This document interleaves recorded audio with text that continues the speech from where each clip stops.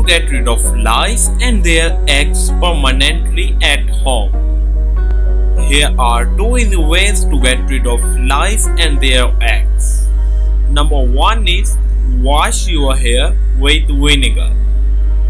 The first step is to wash your hair with a mixture of vinegar and warm water. Ingredients you need: 1 cup of vinegar or apple cider vinegar and 1 cup of warm water. How to make this remedy? Just mix 1 cup of vinegar with 1 cup of warm water.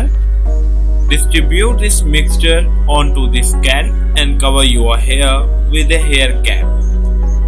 Let this sit for approximately 30 minutes.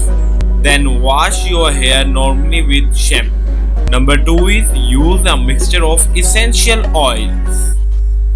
It is very effective to combine all essential oils and apply it to your hair and get rid of lice.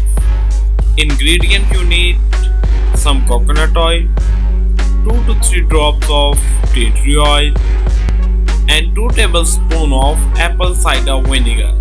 How to prepare it? Mix all ingredients together and apply directly on hair. Leave it for 20 minutes and then wash it out with your usual shampoo. I hope both these ways will work for you and you can easily get rid of lice and their eggs permanently at home.